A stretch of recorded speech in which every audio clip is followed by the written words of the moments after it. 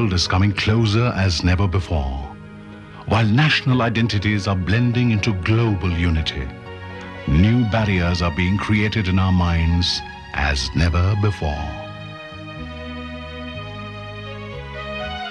And this happens much earlier in our lives, childhood.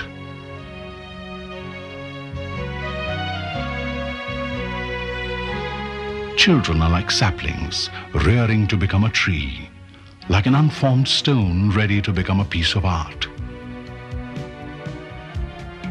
Shaping them to become responsible citizens, devoid of prejudices and biases, is probably the most difficult challenge.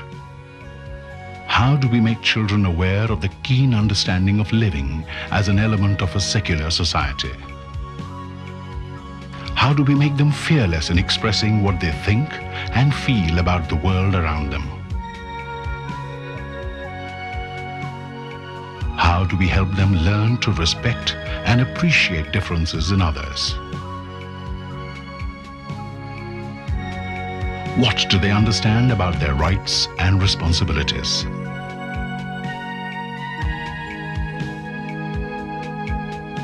In the quest to find answers to some of these questions, the Tata Institute of Social Sciences initiated a field action program in 1991, MelJol.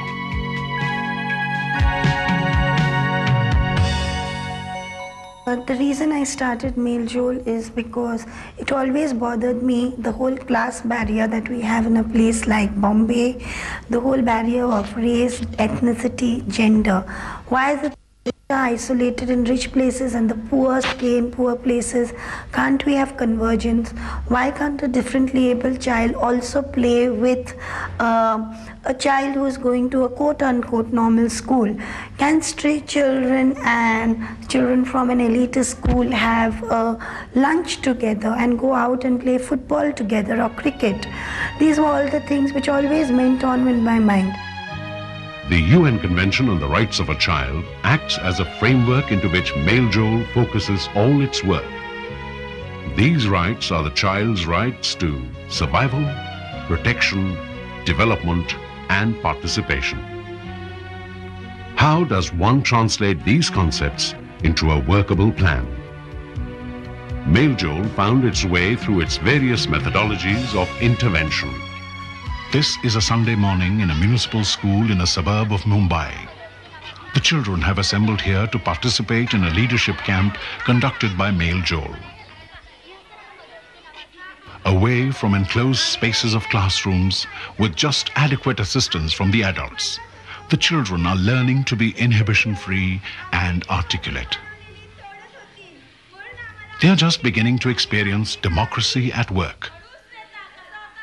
They discover that rights and responsibilities go hand in hand. These are their first hazy yet steady lessons to become better leaders of tomorrow. Getting the children outdoors into the open air to partake in fun and games, dance and music is the best way to get children involved.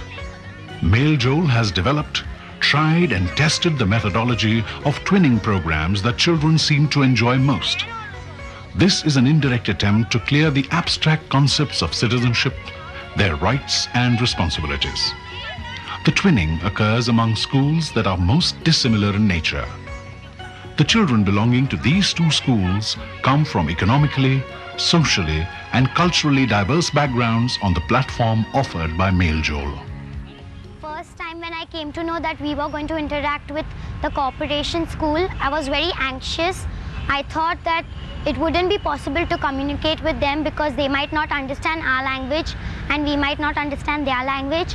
When I saw them that time, I thought they won't behave properly, they won't be like us. But when I met them, it wasn't true. They were quite polite, they were clean, they were tidy, and they were very friendly and nice. The way we've interpreted twinning as a branch is not just across class. So it's not just a government school, private school twinning. I think the most special interaction that we've had is one where a private school was twinned with the Spastic Society of India. And they went in with all these notions that, oh, they're disabled children, how do we deal with them? And, you know, they're mad, they're crazy and that kind of thing. And they came out of there thinking, my God, they know so much more than we do. I couldn't do half the things that they do. For children, talking about their rights and responsibilities is not a problem. Getting involved is not a problem. Talking about issues they feel most concerned about is not a problem either. The aim of the exercise is clear: to make them sense their own problems and to find solutions to them. It is also time now that they begin to question their own biases and assumptions. हमारे school में जब मेलजोल नहीं आया था तो हम private school के बच्चों के साथ बहुत मिसअंडरस्टैंडिंग रखते क्योंकि वो कुछ काम नहीं करते, इसलिए उन अच्छा पढ़ते हैं, इसलिए म्यूनसिपल में कितने बच्चे जो रहते हैं वो काम करते हैं। उनके मन में भी ये थी कि म्यूनसिपल स्कूल के बच्चे अच्छे नहीं होते हैं। वो हम जो एक साथ मिले तो उनकी वो भी मिसअंडरस्टैंडिंग दूर हो गई कि म्यूनसिपल के बच्चे भी बहुत अच्छे होते हैं, और हमारी जो मिसअंडरस्टैंडिंग थी कि वो अच्छे नहीं होते, उनका बिहेवियर अच्छा नहीं होता, वो सब अच्छा था। हम साथ में थे, ऐसा लग नहीं रहा था कि हम अलग अलग हैं, ऐसा लग रहा था एक ही है, और अलग होने का मन ही नहीं हो रहा था। The Aflatun School Program is another intervention strategy of MelJol that focuses on involvement of students and teachers in the state-run schools, in urban as well as rural areas.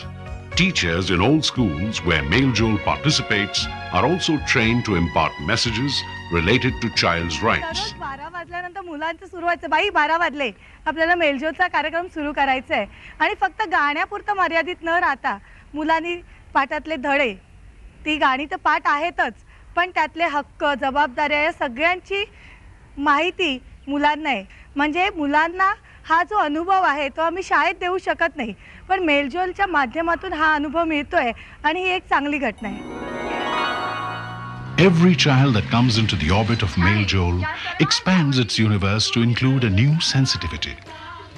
Imagine if this universe is further expanded.